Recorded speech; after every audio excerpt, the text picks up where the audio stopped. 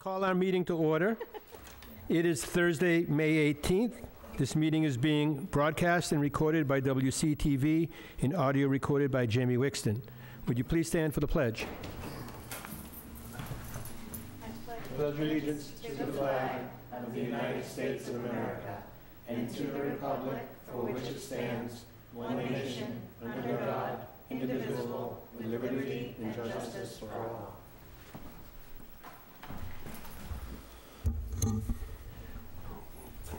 We'll begin tonight's meeting with public participation, and I see we have a unique member in the audience tonight. Dr. DeAndrea, would you like to explain this character? I would like to introduce the school committee to Gigi.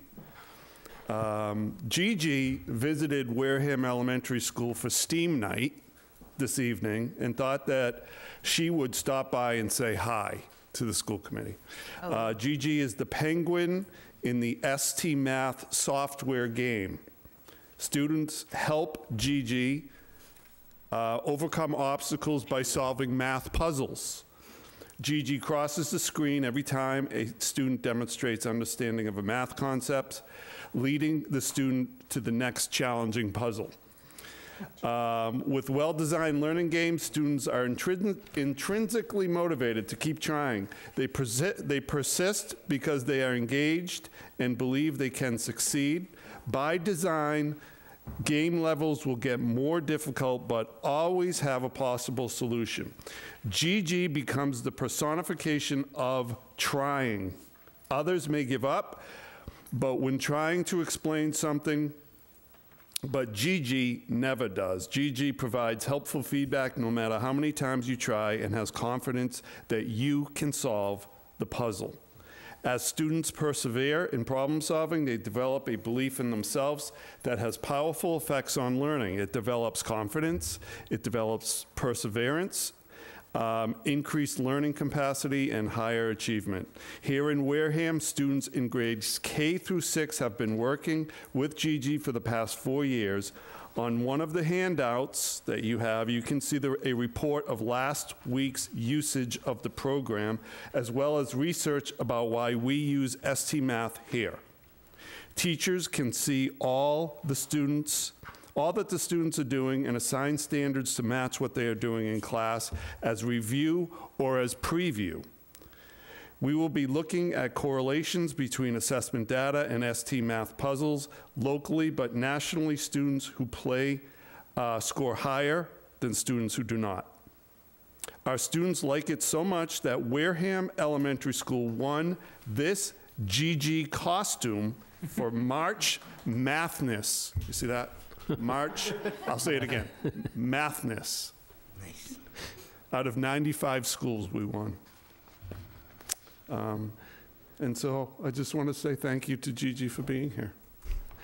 Thank you, Gigi. And Gigi does not want to speak, that is correct? Gigi doesn't speak. Can't speak. I see. How many languages do you know that speak? Yeah. Thank you, Gigi. Thank you. No, you're welcome. Is there a pool to figure out who Gigi really is? If you would like to have a pool, we could set one up, sure. I think you meant a pool for Gigi. I think Gigi's leaving. Bye, Gigi. Thank you. Bye, Gigi. Thank you. You should at least throw her some fish or something.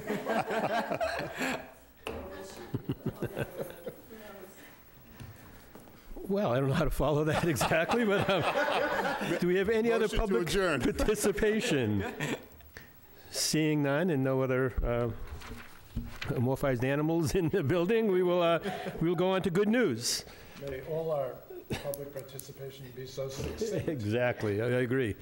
Anyone with good news? I'd just say that I just came from STEAM night at the elementary school. It was very, very well attended. Lots and lots of families and students, and some great activities for the kids to participate in, and the parents to participate in, and grandparents and family members, and a lot of involvement by the community, which was great to see. The police were there, and some of the organizations around town. So thank you to all of them. It was a great event. And an art show. And an art show, yes, thank you. Thank you. April? I don't know if this is partially stealing some of Indy's thunder, but the track team will be participating this weekend in the SCC Championship meet. It was moved from Saturday to Sunday at 1 o'clock in Seekonk. So we want to wish the track team luck at conference. And tomorrow is the last day of school for the seniors. I don't know if that's good news or not, but I'm super proud of all the kids that I know who are getting ready to graduate, and it's going to be an exciting couple of weeks for the seniors. So, Thank you. Anyone else? Yes, Ms. Fay. Do I have to come up? Just so we can hear you at the mic. Yeah. I just wanted to share that Mr. Palladino recently, he was participating in a Wareham Coalition meeting, and he shared with us something that came from High Point that we've added to our website. It's on the main page of the website.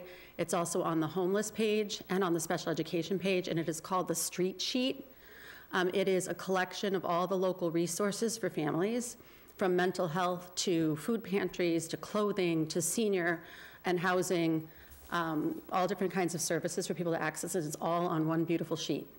and former Wareham teacher alumni Jan Barton had a huge part in putting that together for Turning Point, because I'm on the board with her there as well, and she did a lot of work to put that together. So it's great to see Wareham teachers still giving back to the community like that. Thank you. All right, next on the agenda, item number 4. This is Indiana's Farewell Student Representative Report. So no pressure, Indiana, but... So it's going to be a longer one, but I'll try to get through it fast. All right, so some things coming up. There will be a car wash this Saturday at the fire station in West Wareham. That'll be to benefit the class of 2026, and that will be from 12 to 4. Hopefully the weather will hold off for them. The annual DECA auction, the 44th annual, so 44 years we've been doing this, will be held this Sunday from 1:30 to 3:30 p.m. Several items will be auctioned off by a Wareham graduate, Colonel Philip Gomes. They have a 4-pack of Red Sox tickets, a 4-pack of Nantucket Ferry tickets, a 55-inch smart TV, Patriots tickets, basically everything. So please go to that. Tickets can be purchased at the door. Yeah. Wareham High School had its spring concert this past Wednesday. They had the chorus, beginner band, advanced band, jazz workshop, jazz ensemble, all performed, and it was awesome. They celebrated the spring. They were all wearing their Hawaiian clothes, and it was really nice. The art show was on May 10th, the high school art show. This event, it was a fairy theme, which was really interesting. So members of the Honor Society and Student Council volunteered to do face painting and chalk art and fairy dust for kids. There was music from the band, and of course all the artwork was on display. So great job to Mrs. Dion, Ms. Sharples, and Ms. Cunyo, Mr. Roth, and Chef Breda for organizing the event, and all of the students involved in that. National Honor Society inducted its new spring members this past Tuesday, so congratulations to all of the new Honor Society inductees. Dr. DeAndrea was there, so thank you for being there to welcome them in, and congratulations to the new class officers and student council officers who have also been elected recently. As April said, last day for seniors is tomorrow, and I can tell you that some people, it would be good news, but some of us it's not. So our senior exit interviews and finals will take place next week. Prom was this past Saturday for the senior class. It was at the Cape Club in Falmouth. It was amazing. Perfect venue, perfect time. All the students loved it. Even Mr. Palladino loved it and showed us some of his dance moves. So thank you. Yeah. Afterwards. So thank you to Ms. Tarasconi, the class advisor, Mrs. Medina, the student council advisor, and all the chaperones who helped coordinate the event. The senior car parade will be this coming Tuesday, so next Tuesday, May 23rd. The parade starts at 6, and it'll start at Merchants Way, go down Main Street, and end up at the high school. So please go and line the streets in support of the senior class. Graduation will be held at Spillane Field on Friday, June 2nd, and this is, of course, open to the public, and will start at 6:30 p.m. And as many of you know, it is my last school committee meeting tonight. Because in over 2 weeks from now, just over 2 weeks from now, I will no longer be a student, which kind of doesn't make sense for a student representative to not be a student. So since I was in 5th grade, I remember being so eager to sit up on this table on behalf of the student body and represent our amazing Wareham students. While I'm sad that my time's coming to a close, I'm so excited for Gisela Priestley to serve in this position next year, and I know she'll be an amazing advocate for all the Wareham students. I want to thank Mr. Palladino. I know he's not here, but he's been an incredible mentor to me over the past 5 years and has shaped me into the person I am today. And before I was sitting up here, I was often sitting next to him in the audience, and he would always sit next to me and then remind me that I should go home and study, and I always stayed until the end. So thank you to Mrs. Medina and the Student Council for giving me the opportunity to serve here.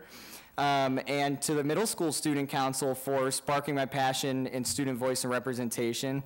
Thank you to all the school committee members, Dr. Schwab, Dr. Deandra, and Jamie Wixton for always helping me out along the way and valuing my input and comments. And finally, thank you to the students of Wareham from kindergarten through 12th grade who make this district so unique and excellent and who are absolutely worth fighting for every day. There's so much pride in this district, from its faculty and staff to the students to the administration. I'm so proud to have gotten the world-class education that I did from Wareham Public Schools. I'm proud to be a Viking, proud to be sporting my Vikings tie for one last time, one of the last times ever, and proud to say this concludes my final report.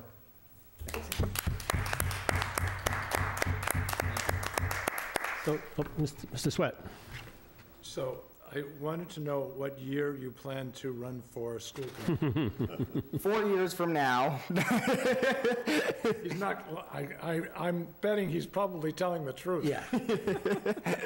I'll be back. It's see you later, not goodbye. So, Indy, we have a certificate of recognition for you. It says, presented to Indiana Troop on behalf of the school committee in appreciation for your service as student representative for the Wareham School Committee. And I just want to thank you for always being so articulate, well-prepared, and for representing the students of Wareham so well, and also the community of Wareham so well. So thank you. You'll get the certificate. You get to keep your name placard. Bring that home with you tonight, please. Awesome. And you can save it for when you're back up here.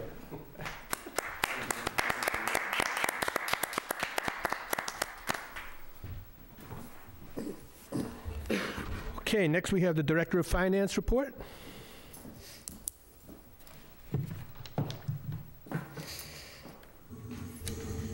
Good evening, everyone. Congratulations, Indy, and to all your classmates as well. I'm sure that's a very proud accomplishment, and you all should be proud and excited for the future. So I've enjoyed working with you at the school committee meeting, so best of luck to you and your classmates.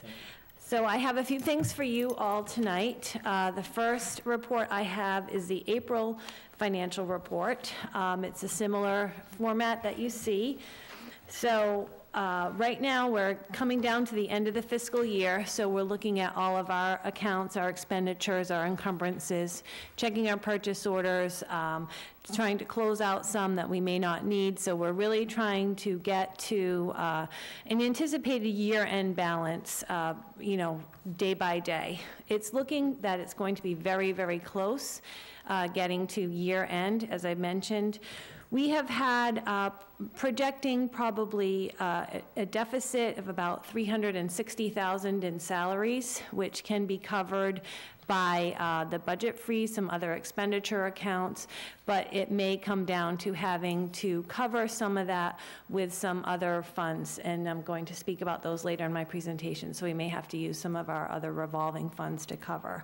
But there's a few things that we're still looking into discussing with health insurance, other accounts. We want to make sure that some of the encumbrances that we have, they're truly needed. If not, that'll help us out. So it's going to be just a busy next month or so, just monitoring the budget. I don't know if anyone has any specific questions about the April budget report. Yes. Jeff? In looking at the summary document of the 7 major categories, the category that had the most transfers in was pupil services. I assume that's Melissa's favorite budget. In retrospect, and maybe you can defer to Melissa if you like, that's up to you. In retrospect, and I realize this wasn't your budget,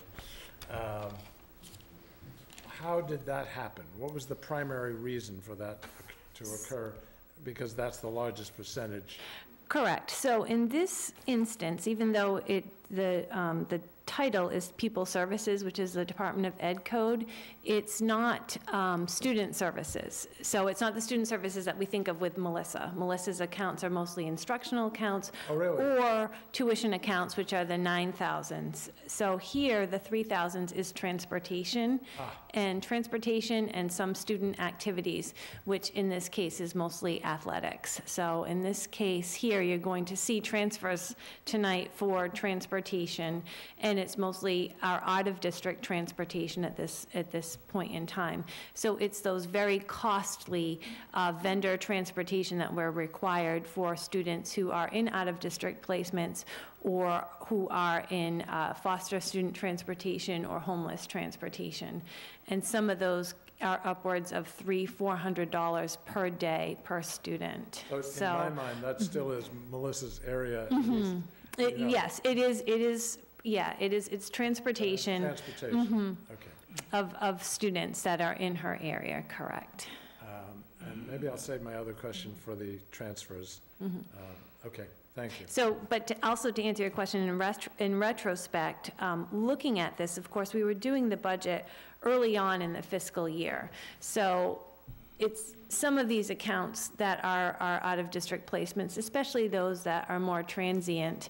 It's very hard to predict, so I've always looked back at what the history has been, looked to see who the students that we're transporting currently, now remember, this was back in November, December, and projected if those same students were here a year from then, what would that cost be? So that's how I came about. So hopefully, you know, it's the best baseline we could use at the time to predict for next year. But a lot of factors come into play with that, whether or not we can transport some of these routes in-house, whether or not we're seeing more vendors enter into special ed transportation, so maybe that's more competition. You know, maybe we can, if we're getting more vendors to bid on these routes, because we do bid them out every route that we have, and we go with the best price. So more competition perhaps, but right now it's something that I know. I was just at a school business officials conference today, and that was the topic that we spent about the last hour on with the Cape Cod area business managers, was how can we, you know, improve transportation and control costs and work together to, you know, to figure out how to get some of these students to the places that they need to go. So is that a very detailed, articulate way of saying your level of comfort with next year's budget is better than the results from this year's budget? Certainly yes, because I have some history for myself, you know, for doing it. So I can look back to, you know, what we budgeted and why. So I think that is that, but I think in years to come, it will, you know, in some respects be a little bit easier and a little bit more predictable. But there are always those budget line items, and this transportation, out-of-district transportation, and even out-of-district tuition is one of them, because they're just so, each individual student can be so costly and sometimes unpredictable. So, you know, you just budget for what you have, what you know of at the time, And certainly, you know, in years past, I know in my previous district, we could, many years ago, put in a buffer for students, but then as budgets got tighter and tighter, those buffers, you know, had to be let go of, you know, in order to maintain what we knew we had, not what we might have. No, it's interesting. From my finance committee days, I remember that there are 2 town accounts where they can go over budget. One is snow and ice. Snow and ice. And I think the other one was legal fees, but I'm not 100% sure. But I remember snow and ice was definitely one of them. You don't have any accounts like that, do you?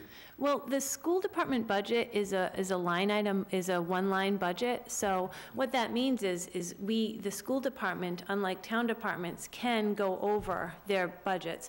And they are able to do budget transfers throughout the year because the school committee has line item authority on their budget lines. So in that case, yes, but the bottom line, at that point, that's what we're zeroing in on right now, and that's what I'm looking at closely. And we're, you know, given any time, you know, every payroll, we look and predict based on the payroll what we're looking at for salary surpluses, deficits. And certainly some salary accounts are known, right? You know what your contracted salaries are going to be. But what we don't know is those substitutes or maybe some of those hourly wages that might vary. Certainly the substitutes would vary from week to week. So it makes it a little tough. Some weeks you feel a little bit better. Some weeks you think, oh, we're not in as good a place. So it's, you know, it is coming down to the wire, but it's just looking at the budget almost, you know, at least once a week, if not more. April? Do you think that with the change from this year going forward to next year with the COVID requirements that the sub lines might be significantly less because the holding period of how many days you're required to be out will have changed? I hope that that's helpful. I think it's been very difficult to budget in the past couple of years with COVID in some line items, and subs being one of them. So perhaps the utilization may or may not be higher, but you just don't have that history to look back to, because we really, up until last school year, we didn't have a good normal school year to look at, and that certainly I think comes into play with a lot of some of the line items, you know, that we look at when you look to budget. But, you know, hopefully, you know, when we looked at the budget for next year for subs, we looked at what we had used last year for subs and tried to bring the sub budget up as much as possible to what we thought we had been using. And, you know, so that remains to be seen. I know that is one area that a lot of school districts do struggle with as well. But, you know, that is a good point. Hopefully, you know, we can have some lower costs in sub areas. Thank you. You're welcome. Okay. The next report is the budget transfer. So as I mentioned, I have a budget transfer for transportation, special ed transportation in and out of district. Now this is a result of an additional route that has routes that are coming into place. I believe it was a student who did not require transportation, but for the last several months will require transportation. And then there was a small deficit leading into that. So that is one transfer, and the budget line that I'm looking to transfer from is replacement of motor vehicles. That was a line item that was not used in the budget this year, and, you know, I don't foresee it being used, so we can safely transfer that into transportation. The other area is high school athletic director and coaches' salaries.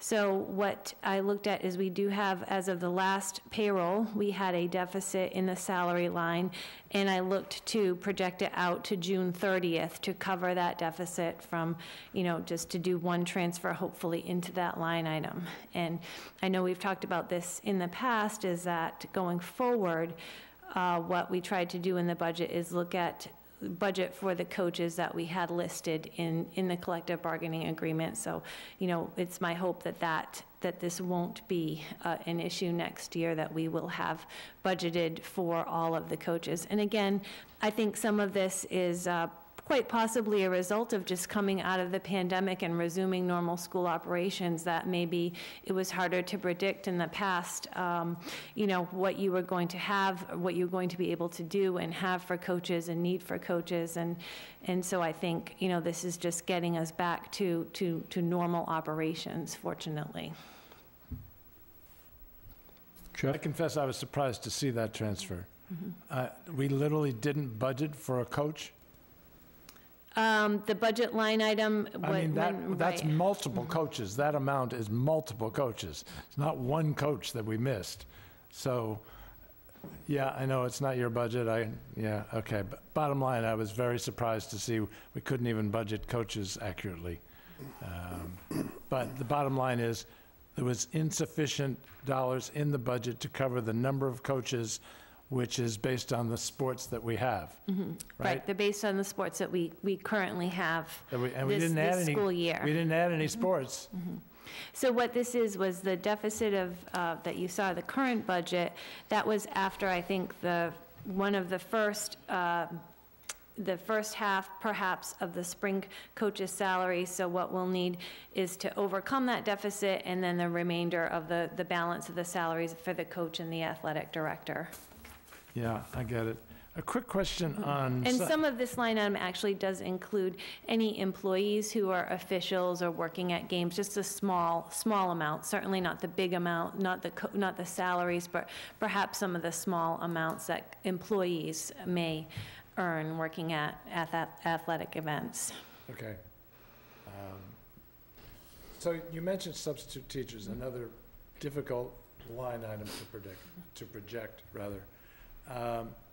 When I look at the 3 line items for the 3 schools, because there's not just one line item, it's for 3. The middle school isn't using all of its budget. The high school is using a lot more than its budget, and the elementary school is using a little more than its budget. I would hope the answer to this question is yes, but something tells me the answer is not as simple as, can I construe from that those represent different levels of attendance, absenteeism, if you will, based on those 3 schools, or is it not that simple? I don't think it's that simple. We have to look into it further, but it could be a factor of whether the original budget was sufficient, because look at what each school has in comparison to the other school versus how many teachers and paras they have. The bathroom monitors come out of the substitute lines, so that comes into play. So there's a lot of factors that, so I don't think that you could necessarily look at the expenditures of one school over another and draw a straight line to whether or not they have a higher or lower absenteeism. Although, candidly, if I were you, and I don't want to be you, I would be very tempted in going into a budget process to say, okay, if my absenteeism level was X, okay, how much would that cost me in substitute teachers? And is that a reasonable X, whatever that number is? But that's just my mathematical mind way of looking at it, and it's never quite that simple, is it? Yeah. But that is a good thought. That is a good idea. Yeah, and then hold the principals to that level of absenteeism, because that's a reasonable level of absenteeism. Anyway, I'm done. Sorry. I think with subs too, what helped last year is that there was an additional $125,000 from the state around spring of last year. That was a one-time, money from the state that said, use it however you want, and that helped cover the subs. So even with that, there was a deficit, I believe, last year. So when I looked at that, I factored that, like recouping that 125 plus whatever else. So and then it got to levels that were higher than what the FY20 budget could bear for substitutes. So this is definitely going to be one to watch next year as well. Yeah, maybe we should hold the teachers to an absenteeism level that's no higher than the students. Any other questions on the transfer request? So do I have a motion to accept the transfers as presented? So moved. Seconded. All in favor? Aye. Opposed? 400. Thank you. Thank you. And my final report for tonight is the report on the revolving funds. So what you have is a list of the revolving funds for Wareham Public Schools. What I did was I listed them all. Then the order that you see them in, you might say, why are they in this order, Kristen? That's just the order of the fund that they're assigned in the VADAR system. So however numerically they appear, that's how it is on here. So you can see they have I put in the FY23 beginning balance, the year-to-date revenue, projected revenue. In that column is anything that I knew that we were going to get. So, for example, the $35,000 from the town meeting article for McKinney-Vento, the May and June payments from the ROTC, and the April, May, and June payments for school choice. Now, there's other revenue that is going to come in, but certainly, for example, preschool tuition, but it's not as predictable as those that we know that we're going to get. The other column you see is the FY23 year-to-date expended and encumbered, and then a projected balance for, as of now, this is what it would be looking like for June 30th. Now, certainly, come June 30th, those balances could be quite a little different. Some revenue could come in. We have had further expenditures since the printing of this report in the athletics account.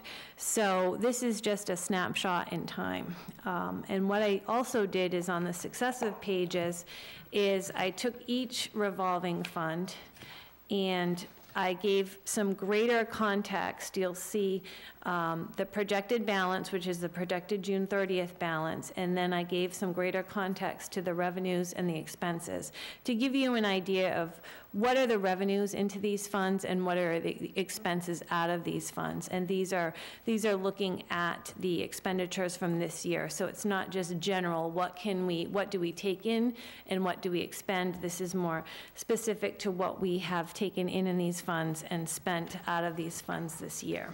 And even though Circuit Breaker is not technically a revolving fund, I included it because it is a large source of revenue and expense for us, and I thought it important just to, to have it on here and to just explain further. And, we can use it from one fiscal year to the next, and it is a source of revenue and a source of expenditure. So that's why I just left it a little, I made a space at the end, but I thought that it was important just for informational purposes to include it as well. So I'm not sure if anyone has any questions. I can certainly go through some of them if Jeff? you'd like. So, putting aside Circuit Breaker, and I appreciate the distinction, how much of you didn't total it, but I can see approximately what it would probably add up to. How much of the non-Circuit Breaker projected balances, and I appreciate the fact that they could change a little between now and June 30th, are, so to speak, encumbered for next year's budget? So for next year's budget, we do have, like you said, aside from Circuit Breaker, because we are projecting to use in next year's budget $1 million in Circuit Breaker. Anything else? I don't think, I'm looking at this list. School choice comes to mind. Yes. Well, it would be for it's not necessarily encumbered per se, but we are paying out of school choice the school share of the town HR director. So I would think that's not in the local budget, so that would come from school choice, and that's on page 4. You'll see there our share. To me, that might as well be encumbered.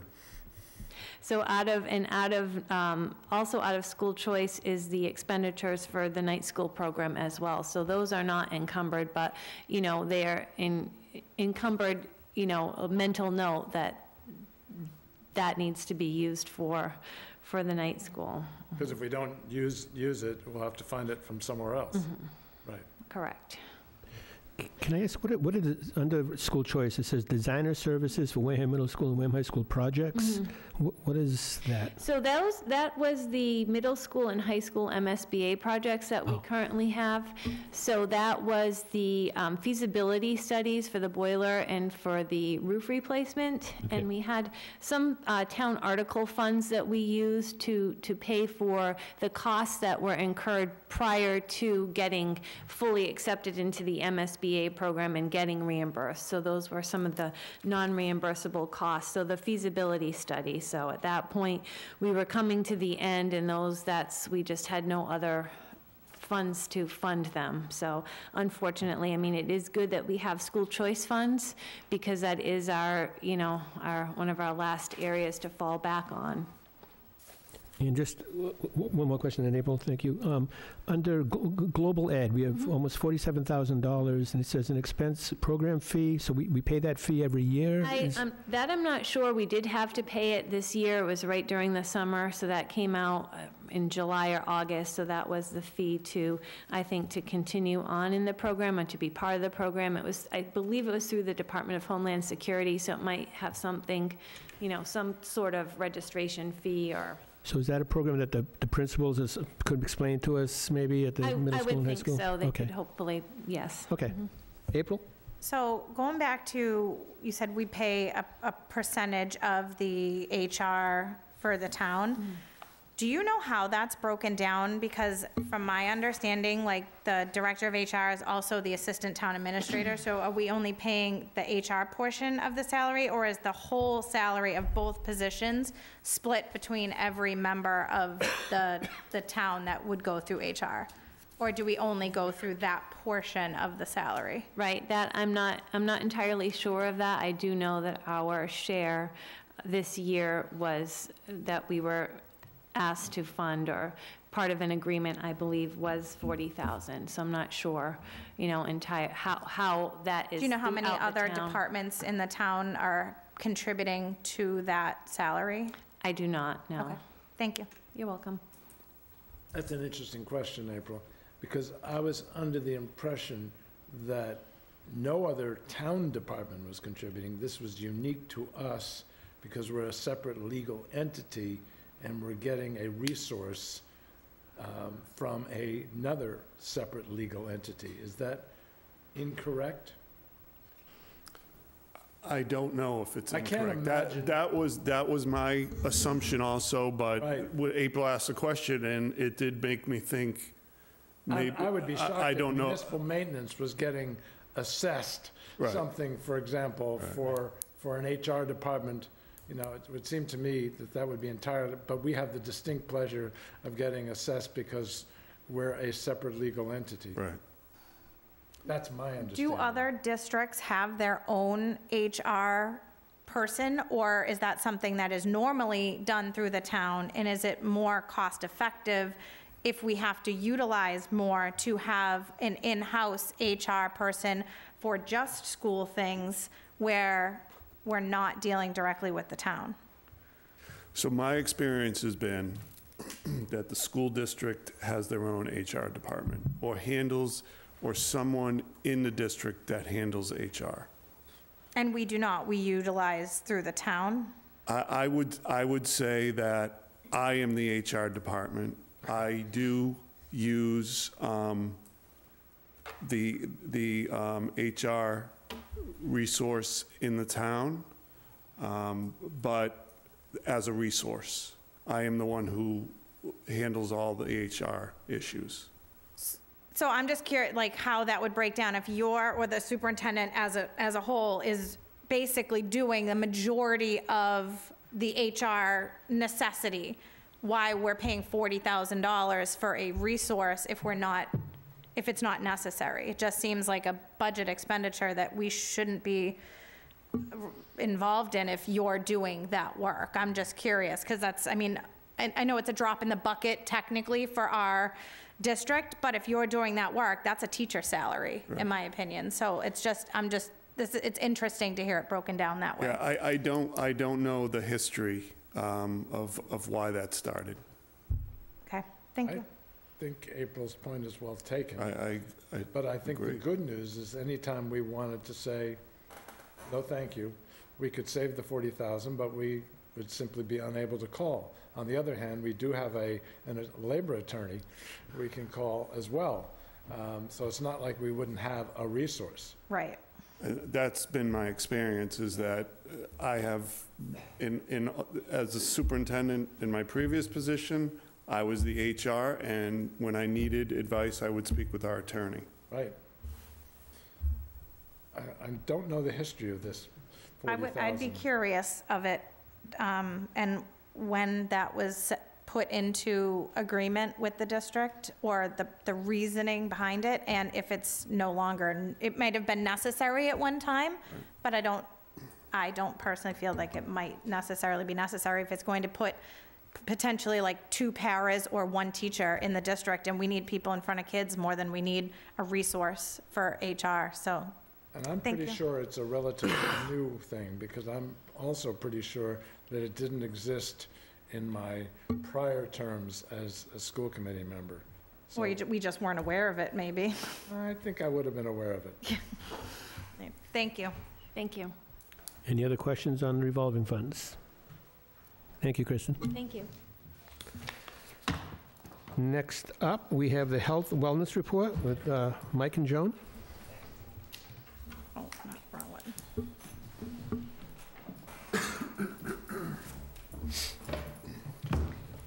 Good evening. Hi. Wellness. So the federal government requires districts to have a wellness policy, and we are also, districts are mandated to have a wellness committee. Before COVID, we did have a wellness committee that was meeting and such. During the period of COVID, it became defunct. We didn't really do wellness committee meetings during the school years of COVID. We recognized this last school year and basically put together a plan for this school year to rejuvenate the wellness committee and also review the wellness policy.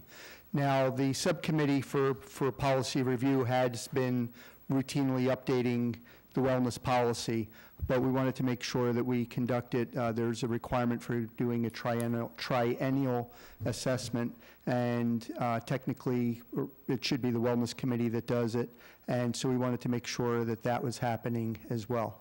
And besides the motivation that it was the right thing to do, also it was going to be part of the Food Services Department's administrative review this school year. So I was very motivated to try to make sure that the district had a good plan in place for the wellness policy and wellness committee. We, with Joan Siemens as our chairperson, we solicited membership for the Wellness Committee and stood it up at the beginning of the school year and reviewed the wellness policy. And Joan will be talking about that in just a minute. But we identified that while the wellness policy met the minimum standards that the USDA had published, unfortunately, once we did the assessment, we found that there were a lot of gaps, a lot of things where there was something lacking. So as part of the assessment, we were able to identify what we should include in the policy. And so that was one of the things that the school committee, I'm sorry, the wellness committee worked on through the school year. And with that, I'll turn it over to Joan. Great, thank you. So the Wellness Committee met 5 times during this current school year. We had representation from teachers, from parents. I gave you 4 documents as samples, so I did give you the member list that you have. I gave you a sample of what our meeting agenda and posting looked like, so you could see that, things that we discussed. I gave you a sample of the notes that Mr. Russo took at each meeting, and then we followed the open meeting law, so we approved those and kept those as well.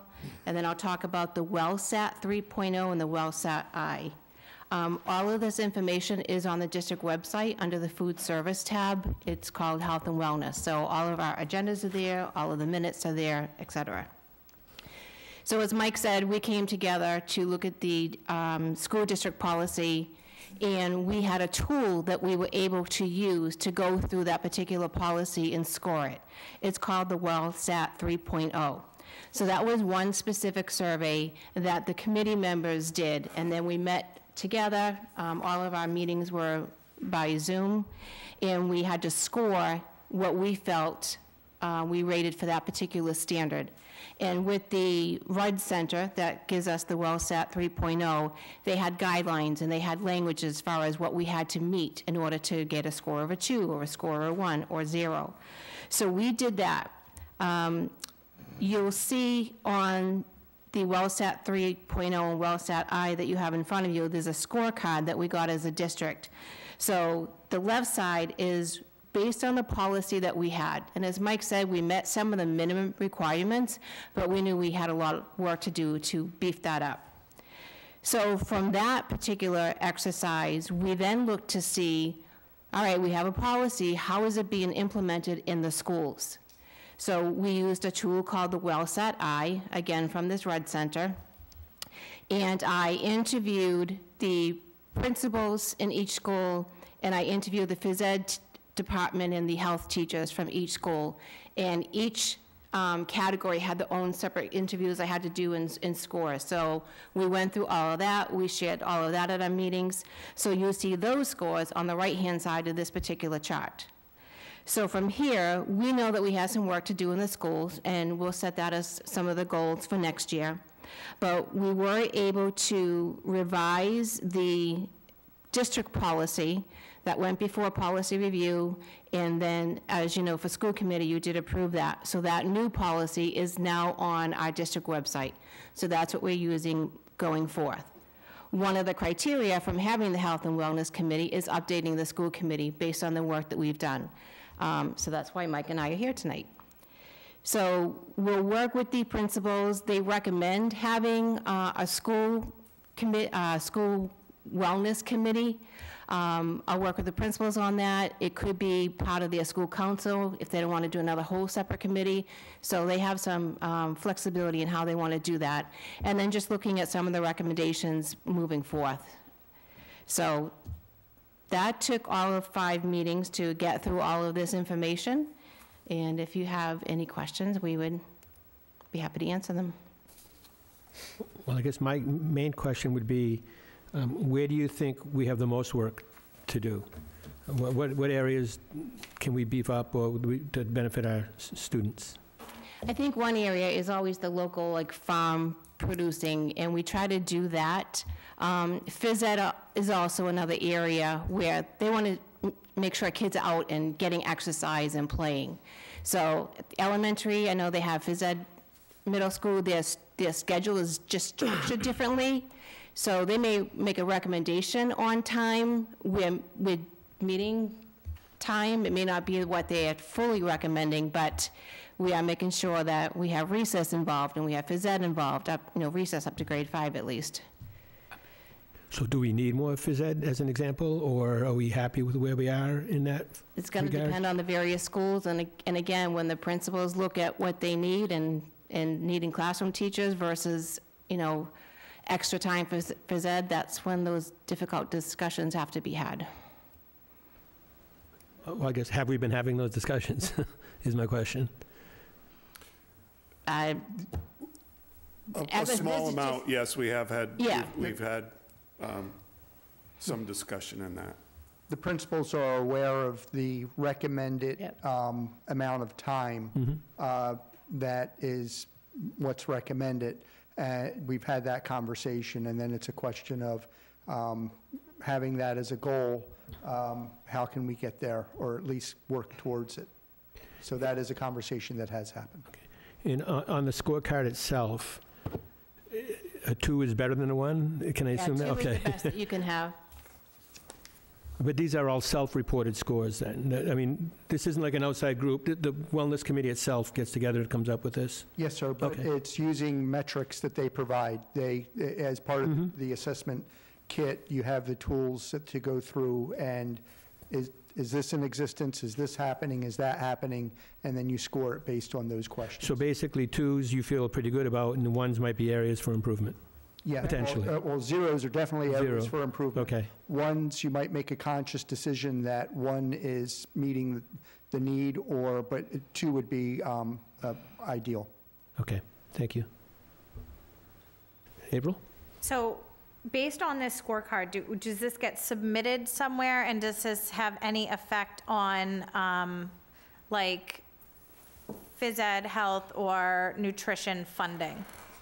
No, it doesn't get reported. However, during our administrative review, which happened in January, one of the things that was looked at by DESI was our wellness policy and where we stood with our updating of it and our triennial review and such.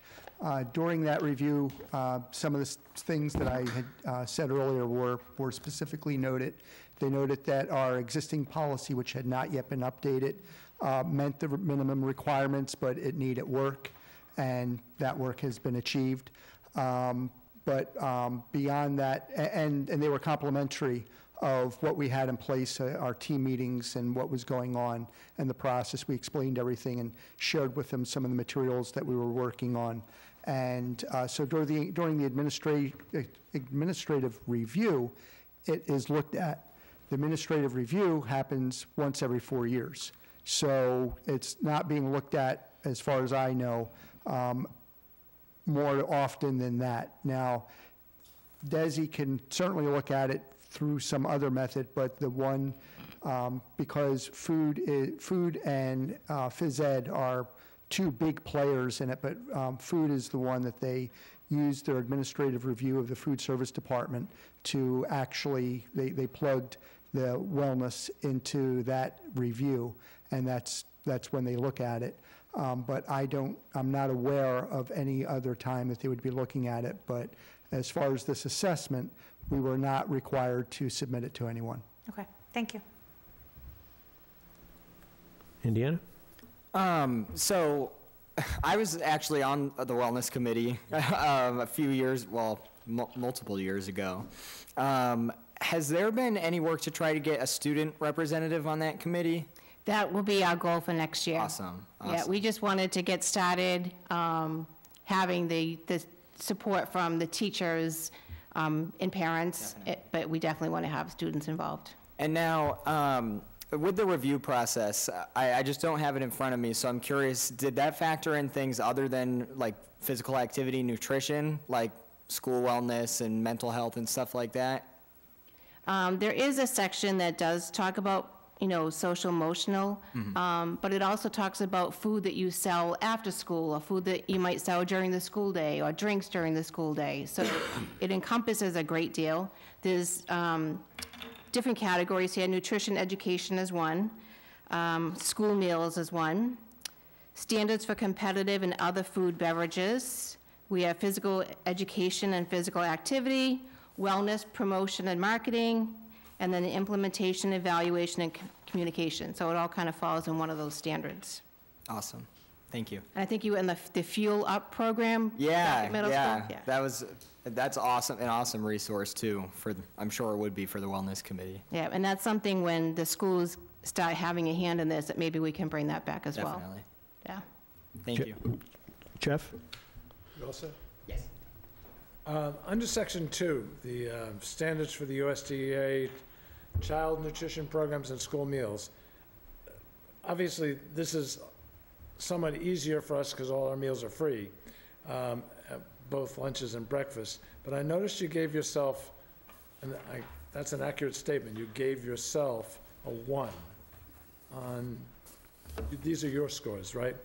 Yes, if you're looking at the WellSat 3.0, but again, that had to do with the policy. How, what did we have? So a lot of this, we were already doing it, Well, But I was if- specifically referring to the fact that you gave yourself a 1 as it related to specific strategies to increase participation. Where do you think you're falling down with respect to a strategy to increase participation when the meals are free? Well, two things. One, it wasn't specifically listed in the policy, so we had to get wording in the policy. What wasn't specifically listed? That we needed to be working. So one of the things that that was graded was, did our policy have wording in it to direct us to work on improving participation? And it didn't. So we made sure we plugged that in there. But we were working on improving No, you were. participation. So, so the WellSat 3.0, that first column, that's basically, there were a lot of things going through there, not only on the food side, but on the health and physical education and all that, where we were doing the things, but we didn't have a requirement or a guidance in the policy to do it. So the policy was Enough. graded. I'm good, thank you. Sorry, Mr. Chair. No problem. Any other comments or questions? So next year, when this group is up and running again, how often would they meet during the course of a year? Would you anticipate meeting next year as a group? Probably another 5 times throughout the year. We started in October, we ended in March, Okay, so. all right, great. Well, thank you very much. You're welcome. Appreciate it. Congratulations, Indy. You've made all your principals in the district proud, so good luck in your future. Next up, we have the Director of Student Services report. Melissa, thank you. Good evening. It is Special Education Parent Satisfaction Survey time. So we sent out our survey this year in hopes that we would have better participation than we did last year. We tried to keep it very simple and easy. I also, at Dr. DeAndrea's suggestion, used a Google form this year, which parents can access from their telephone. So for parents who might not have access to a computer at home, they were able to do this on their cell phone, because we figured most people have access to minimally a cell phone. I tried to keep it focused on areas that are important to me when I'm looking at how we service our parents and families when it comes to special education. So I kept the questions to really kind of focus on customer service, which is really what we do for a business, for our parents and guardians and families in the district. We used a 5-point Likert scale, so 1 is very satisfied, 5 is very unsatisfied, and then 3 was neutral, and then satisfied and unsatisfied. It was sent out to all 591 families who have students with active IEPs. That includes in-district and out-of-district students. And we only got 69 responses, which was a little disappointing, but I have some plans on how to hopefully increase that next year. Was there any pattern to the ones that did respond? It's tough because I feel like my opinion is it's the same parents every year that respond to our surveys. Our numbers are very close. I mean, I'm going. Are they disproportionately out of district? Are they disproportionately associated with a certain type of child? No, but it's pretty much, it's a pretty even split. It's about 10% of each in-district and out-of-district. So about 5 to 6 of the parents had students with intensive needs who are out-of-district, and the rest are in-district students. I don't aggregate the data by what disability the child has. I just look at parents in-district versus out-of-district. I could probably further break it down if you wanted me to. I was just curious. Yeah. But by the way, people who send out surveys, they're almost always disappointed with the results. Yeah. I keep hoping one day, we're going into year 7 next year, so I have high hopes. Our goal of doing this clearly every year is to gauge parents' satisfaction in the way that we service our students with special education, the way that we work collaboratively, oh my gosh, I can't speak, with them, and also how easy it is for them to access support from administration and staff when they need to. So those are the 5 areas that I was looking for, and clearly we want to use this data to help drive us to be better at our jobs.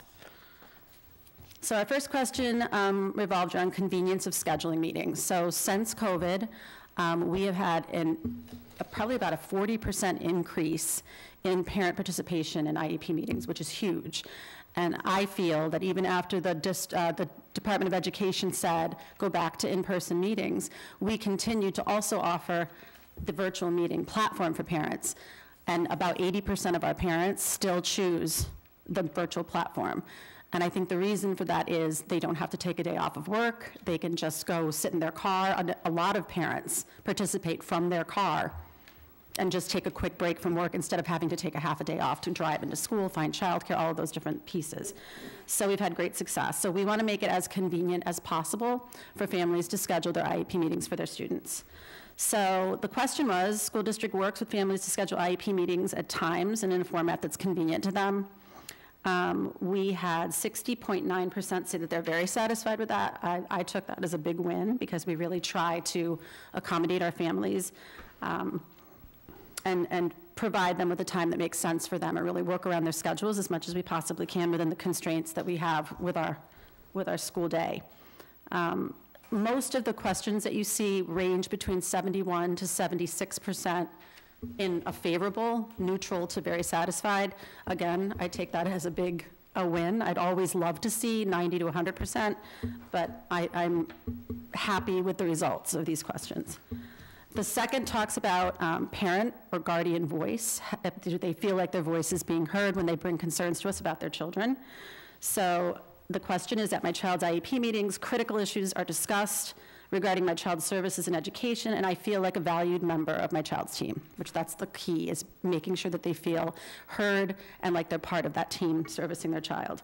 So again, 46.4 very satisfied, 20.3% satisfied, 8.7 neutral. So we're still above 70% on, I call that positive, on the positive side. Number 3, speaks about adequate opportunities to communicate regarding my child and any questions and concerns. Again, we're at 44.9% very satisfied, 17.4% satisfied, and 14.5% neutral, above 70% on that one as well. Talking about consistency of programming in question number 4, I feel that my child is receiving the services that they require to make effective progress in school. 43.5 very satisfied, 10.1 satisfied, 17.4 neutral. And then our last question was about collaboration, which is hugely important and one of my goals for this year. When I need support for my child or have an issue, administration is supportive and collaborative in resolving them in a timely and professional manner. 44.9% very satisfied in that category, 13% satisfied, and 14.5% neutral, again, above 70% of our families. So some conclusions and possible solutions, clearly not the participation we were hoping for out of 591 surveys. Some thoughts as we move forward to next year is to send robocalls and emails reminding parents and guardians that, 1, there's a survey coming explaining what the survey is and why it's important for them to participate in it. By 2, alerting them of that the survey has been sent, and then a reminder once the survey is out that the survey is there, and if they have any problem accessing it, we can certainly reach out to help them with that, and I'm hoping that might increase our numbers. Again, the average was 73.96% of the 5 questions were answered neutral to very satisfied, but still an average of 26.4 in the unsatisfied or very unsatisfied range. So again, we continue to work with staff around improvements, more frequent and transparent communication, stronger collaboration with parents, and all these areas that we've identified. April? So sending out 591 surveys, and I know you said you used a Google form, is there a way to track bounce back? Is there a percentage of those 591 that did not actually get accessed, and would that give it a more accurate number if you are able to deduct anything that was bounced back as, you know, an incomplete email or anything like that? Or is that 591 successfully went through, not accounting for bounce back? We had 7 bounce backs.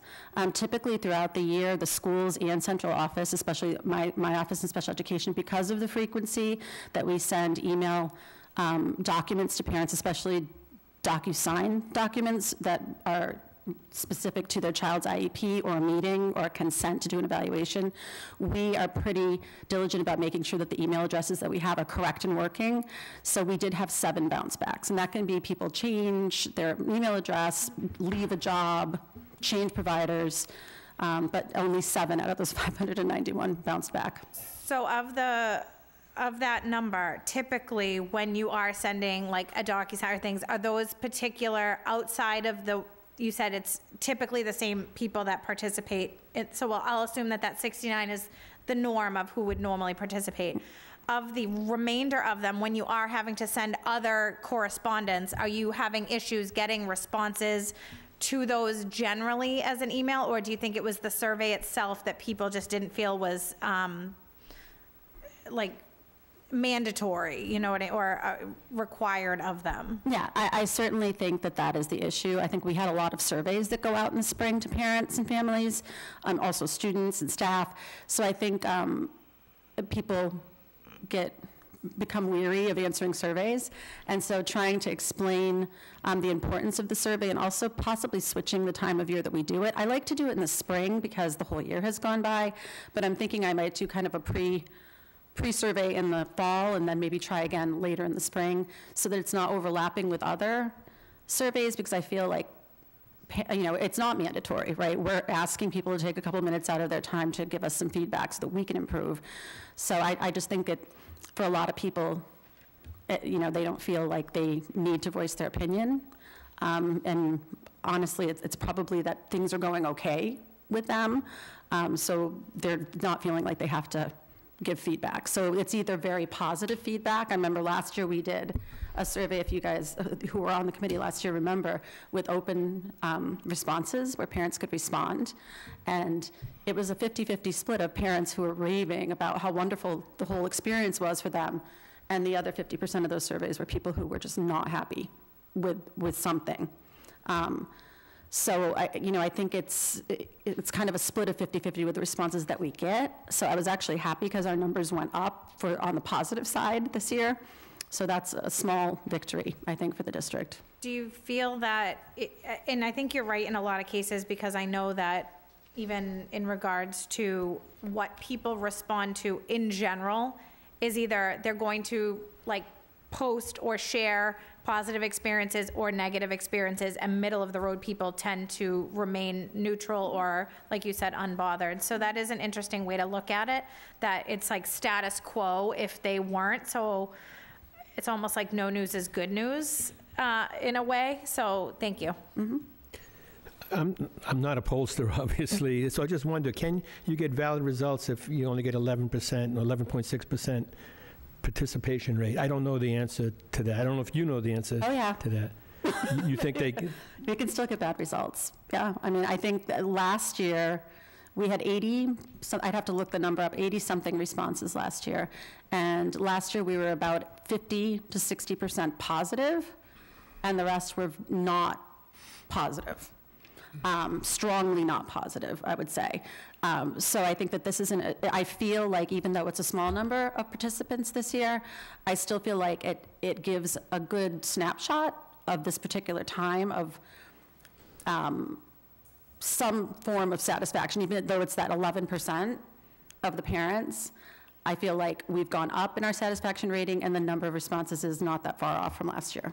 But 100% of parents had the opportunity to give their opinion had they chosen to do so. Correct. Okay. So I think doing a self-evaluation is great. It shows initiative. And have we done other self-evaluations that maybe survey other aspects other than parents? You had mentioned maybe like staff, like even regular ed staff and special ed staff, or even maybe students, especially high school students. We want to be able to advocate more for themselves and actually be a part of the whole IEP, maybe start in middle school, part of the IEP process. Do we do that too, or are there plans to do that in the future? So we have a parent and a student survey that go out every spring. I have not done a special education specific one, and I think it would be difficult I'm not sure how accurate it would be due to the fact that many of our students would require adult assistance, which kind of skews the. Well, I understand you Yeah, don't want right. to highlight or stigmatize Exactly. anybody. But staffing, certainly you could do, right? And to Absolutely, find yeah, out- and the staff do get a survey every year, and the whole student body gets a survey every year, but not specific to special ed, just general, do you feel, I'm sure you guys have seen the survey that goes out to. Right, yeah. I was just wondering if there's ever considered doing one just related to special ed to see what the feel is within the buildings. I could, yes. Okay. Brennan? Just a suggestion, but why not give the surveys out with the report cards? Because I know that for a lot of the kids, they have to have their report card signed and brought back.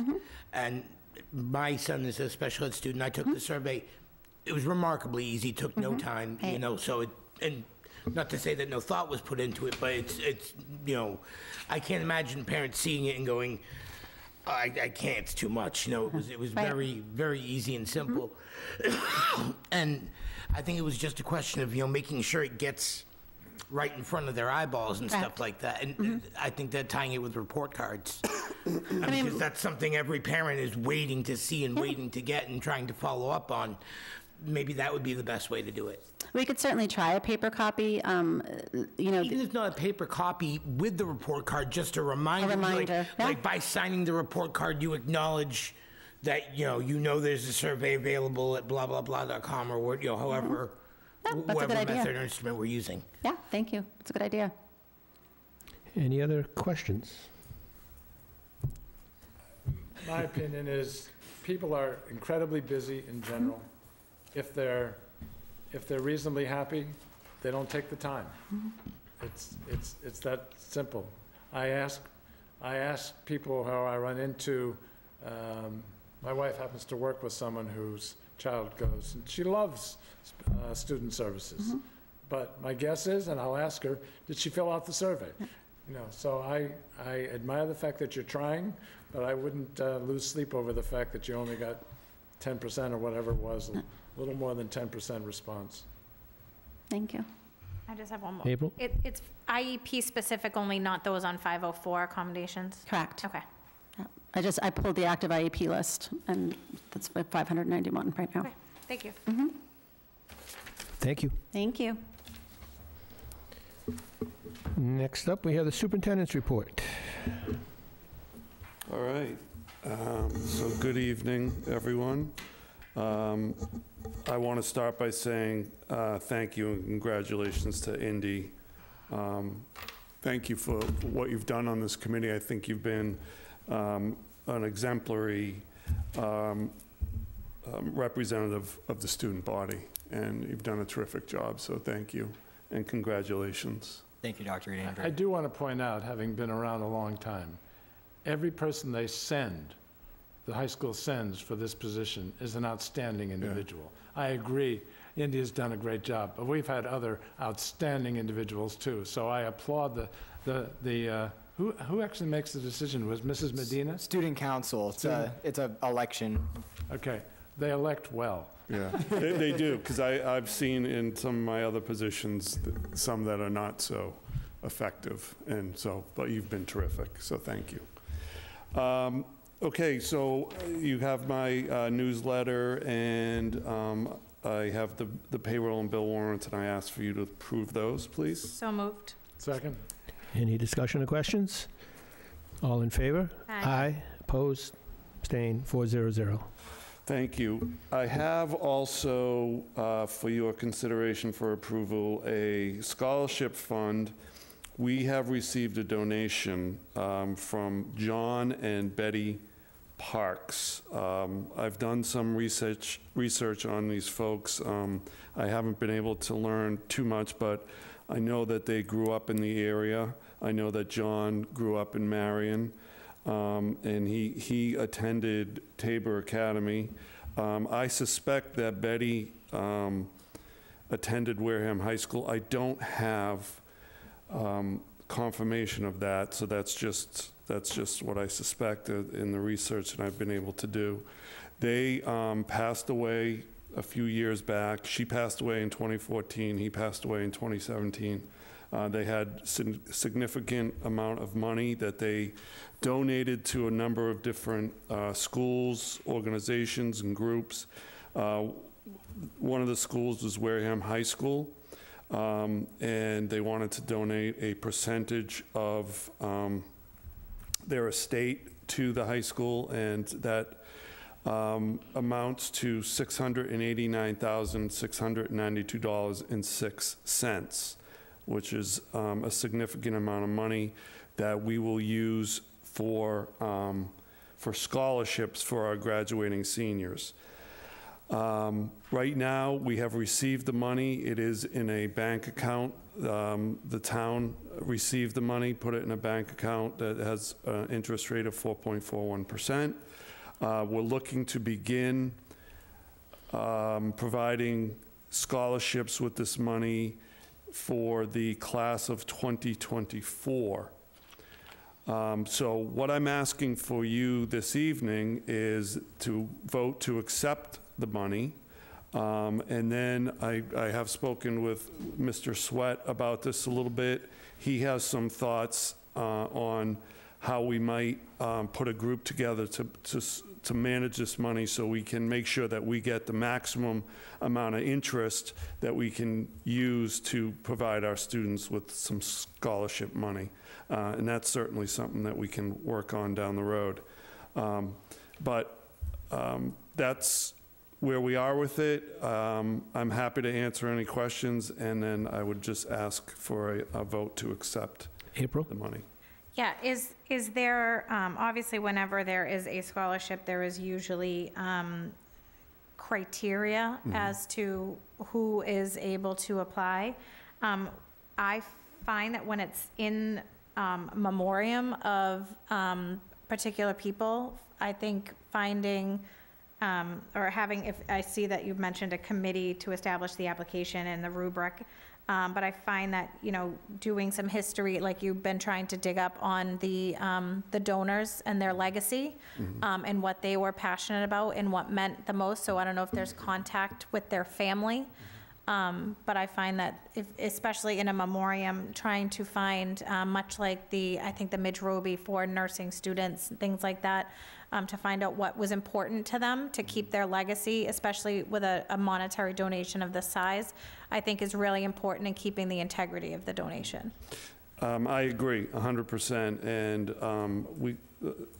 there is some research. He worked for Boeing. He was into, he was very knowledgeable about flight, and some of the money that they donated went to a museum on flight, to his school in which he studied flight. And so that was one of his passions. They also loved animals, and they donated much of their money to organizations that care for animals. So those are two that we could look at. But I do agree that I was able to find that they do have some relatives that were in the area that we could, if we could contact them and reach out and get more information. I think that would be great. Yeah, and I think that that's something that when we put a committee together, that I think should include one or two school committee members, that would be a decision we would make. Okay, thank you. Matt, I just want a clarification on the number. The document we have says 624,000. I think you said 689. Which one are we voting on? The information came from an email that was shared, but then I think when the paperwork came in, it was slightly different. Okay.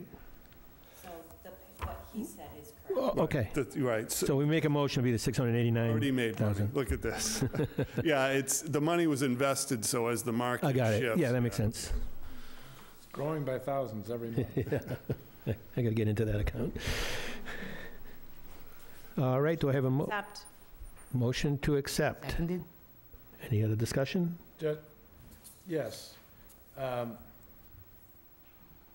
This motion to accept, does that mean that control over the funds, once we've voted on this presumably successfully, will then shift from the control of the town treasurer, which I believe you said who is currently in control of this account, will shift to the control of the finance director under the, who is, it seems to me we need some specificity in this motion, because in my opinion, it probably never should have been under the control of the treasurer because it wasn't given to the town. And it seems to me, since we are the governing body, that it should be under the control of the school committee, who can then, of course, delegate that to the superintendent as it sees fit, et cetera, et cetera. But I'd like the motion to have a little bit more specificity. So I don't know all the legal components of this and when, who should accept it and then who has control over it. I do know that the money was donated to Wareham High School. Right. And you are the CEO of that entity, and we are the governing body of that entity. Correct. With all due respect to Scott. So it does seem to me that the motion probably ought to say something about the control, who controls this money now that it's being, with this motion, being transferred from the town treasurer to the school district. Is this something we may need Greg's input on? I don't think that's a bad idea. It's just with the sum of money. I agree with Jeff. There should be some specificity on who is. Yeah, I've already had, and it was a totally constructive conversation, an informal conversation with Derek. And because it's so much money, he wants to make sure that it is handled well. Right. And I don't blame him. Right. And I'm sure the parks want it to be handled well. Right. So Would this be something that we could put on our, move to our final agenda pending a conversation with Greg on how the finances will be directed, and then make rescind the motion to accept the donation until we have clarity? I'm happy. I'm and comfortable fine with that. that. And by the way, I completely... Since it's not for the class of 2024 anyway, so I it's not. completely trust John Foster. There's no question about that. And I know at 4.4% interest or whatever it is at the moment, it's earning thousands, and he's not going to move it. So any delay is not going to do anything bad financially. Right. So I'm happy, between now and the next meeting, I'll work with Greg, get you guys all the information, if there's any specific motion that we need to make. And in your conversation with Greg, they had to establish an account into which this money went, okay? That account had to have a signatory associated with it, and this new account will have a different signatory, so that, I think April's right. We may want to make sure we do it very carefully to make sure that when we dot the i's and cross the t's, they're the right i's and the right t's. And I think Kristen should be involved, obviously, in that conversation as well, since usually she's overseeing all things financial for the district. All good. And if you want my input, I'll be happy to join in the process. Excellent. Thank you. So that motion has been, we had a motion to rescind. Yep. Do I have a second? It wouldn't surprise me if Greg has a motion in mind. Right. Yes. So all in favor to rescind the original motion? Aye. Yes. Aye. 400. So we'll stay in a holding pattern until the next meeting. Yes. Okay. Very good. Thank you. And that is all I have for my report. All right, so next up, we have school committee report, and first up is the school committee calendar, which you should have a hard copy in front of you right now. I don't know if Dr. DeAndre, do you want to take us through this calendar, or these Okay. basically mirror the types of meetings and times of meetings we had this year, correct? Exactly, yeah. So this same number of meetings, aligned with the days and times that we are allotted for this room. And we also just noted what we intend for to be on the agenda for those meetings, such as The bigger budget items, hearing, right? budget votes, mid-cycle review for superintendent, things like that. So, April, did you have a question? Not necessarily a question, but can I ask that, not that it's a mandatory, because obviously these are usually something, can we put the MASC joint and MASS joint conference on our calendar on the website? I think it's important for any of us that are attending, just that the dates are there, because it is something that we are representing the town and we are going, generally to those conferences. So just that it's listed absolutely. on the calendar. We can do that. Okay. Okay. I know you all know it's my favorite thing on the planet, but. Jeff? And I guess you'd call this a correction, but the December 7th public hearing, based on what we're looking at on the bottom, that implies that it's going to take place in this room, but I doubt that's the case. Aren't we going to do it in the middle school auditorium? We did schedule it for this room. Really? Is that because it's not the most popular event that we ever have? We'll have plenty of extra seats. I think it depends on the year, though, because we've had public hearings where the auditorium was Correct. very full. I think that is there a way to have that as a backup depending on the agenda for that meeting? We can. WCTV has been short-staffed, and it's, they're there for about 2.5, 3 hours to set up when we're at the middle school, so we're trying to alleviate that for them. Good point. Been a short meeting traditionally the last couple of years. After the quick presentation, there usually isn't much after that. You're But if 100% we correct. think it will be bigger, we can certainly change it. I think just having it in the background, that dependent on the agenda and how the public interest seems to be swirling around it, it might not be a bad idea to have a backup plan. Yeah. Or an overflow or something. What a lovely thought. Any other discussion? So is there a motion to accept the meeting dates with the addition of the conference and mass conference So date? moved. Seconded. All in favor? Aye. Aye. Opposed, abstained, 400. And our last order of business for school committee report is the school committee subcommittees and negotiation teams. So I contacted people individually a little bit between last meeting and this meeting to talk about possible committees you might be interested in. Basically, a lot of it's going to stay the same. I think people did a nice job in the roles they were in this year. So as we go forward, in terms of negotiations, cafeteria will be Joyce and April. Bus drivers will be myself and Brennan. Custodians will be April and myself. Unit A, which is under negotiations this upcoming year, will be Jeff and Joyce. Unit B, under negotiations this year, will be Jeff and April. Unit C, Perez, will be Joyce and Jeff. And Unit D, clerical, under negotiations this year, will be myself and Brennan. In terms of subcommittees, policy review, I'd like to keep it at April and Brennan.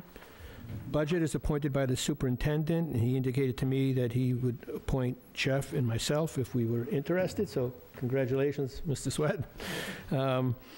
Cape Cod Collaborative, Brennan volunteered to be part of that this year. That's a change. Thank you, Brendan. Yeah. Thank you. Yes, onset scholarship, April and Brennan. Superintendent evaluation, Joyce and Jeff. The communications and public relations subcommittee, April and Brennan. And then I did want to add another subcommittee this year called the Alumni Subcommittee. And the purpose of that committee is to highlight Wareham alumni that have gone on to do successful things in a variety of areas, and to recognize alumni from a variety of decades. I would like to focus primarily, I think, on recent graduates, but open to all decades. And to that end, if you saw Wareham Week, there is a place where members of the public can nominate recent or long time ago graduates for us to contact, for the subcommittee to contact. We'd have a questionnaire for them, and part of that questionnaire is, what did Wareham schools mean to you? What skills did you learn from the Wareham Public Schools? What did you take away from being part of the Wareham Public Schools? And to publicize this going forward, so it'd be on our website. So we'd turn that information over to April and Brennan, be on Twitter, Facebook, and then Wareham Week has agreed to make it part of an occasional series where they would take some of those that we put on our website and publish it in Wareham Week as well going forward. So that kind of happened pretty quickly, a little quicker than I anticipated, but I'd like to start that at some point this summer if possible. So having said that, those are the assignments. Anyone, any great concerns or refusals? Perfect, seeing none.